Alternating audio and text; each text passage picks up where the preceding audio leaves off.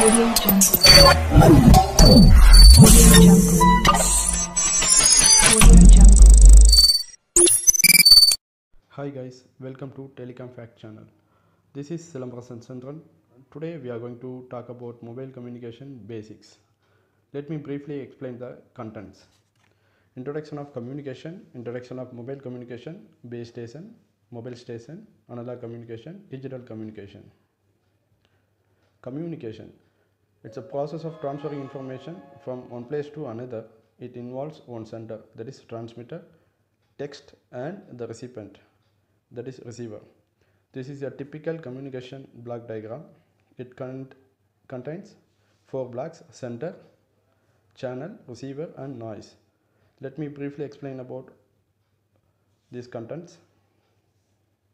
Sender. Sender is an individual who initiates a message and is also called communicator or source of communication. Receiver. The receiver is a listener, reader, or observer.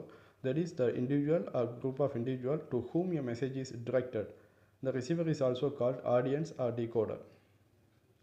Channel. A communication channel refers to either the physical transmission medium such as a wire or to a logical connection over the multiplexed medium such as radio channel. Noise. Noise can be external. It might be the physical sound or internal, a mental disturbance, and it can disrupt the communication process at any point. Mobile communication. It is a use of technology that allows user to communicate with others in different locations without the use of physical connection, that is wires or cables. This is a typical diagram. Here many base stations transmitting and receiving the signal to the mobile user. Base station. A base station is a radio transmitter cum receiver including an antenna used in mobile communication network. The base station maintains the communication between the network and the mobile user through the radio link. This is an example pic for the base station. Mobile station. It consists of physical equipment such as a radio transceiver, digital signal processor, and the SIM card. SIM is an abbreviation of subscriber identity module.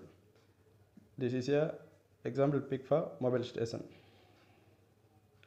Analog communication.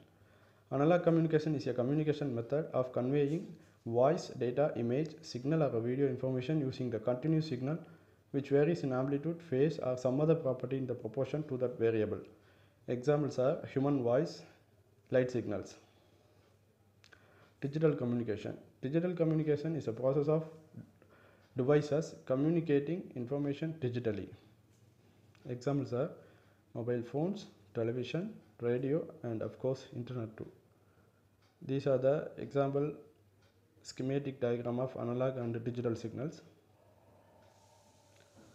Finally, day-to-day examples.